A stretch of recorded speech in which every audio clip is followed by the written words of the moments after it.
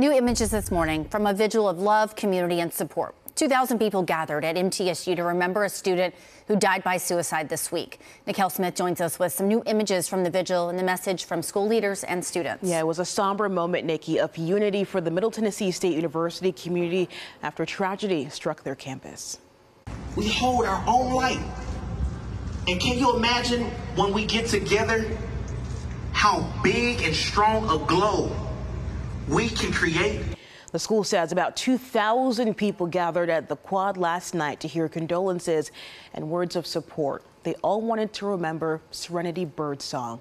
The 21-year-old served as vice president of the on-campus LGBTQ organization MT Lambda when she died by suicide at MTSU on Monday. In our conversations Monday, one of the things she kept coming back to was how much she loved interacting with everyone, whether it be her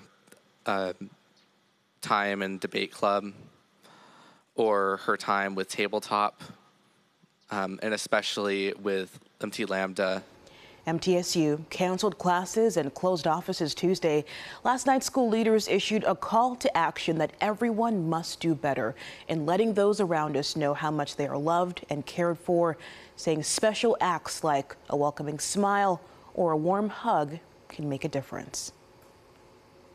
Each one of us carries the weight of our own struggles, often hidden behind smiles and laughter. And as college students, we juggle classes, jobs, relationships, and the quest to find our place in this world. It's easy to feel isolated in our challenges, but I want to emphasize one critical truth. You are not alone.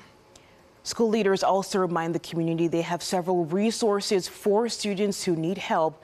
The 988 Suicide Prevention Lifeline is also always available. You can call or text.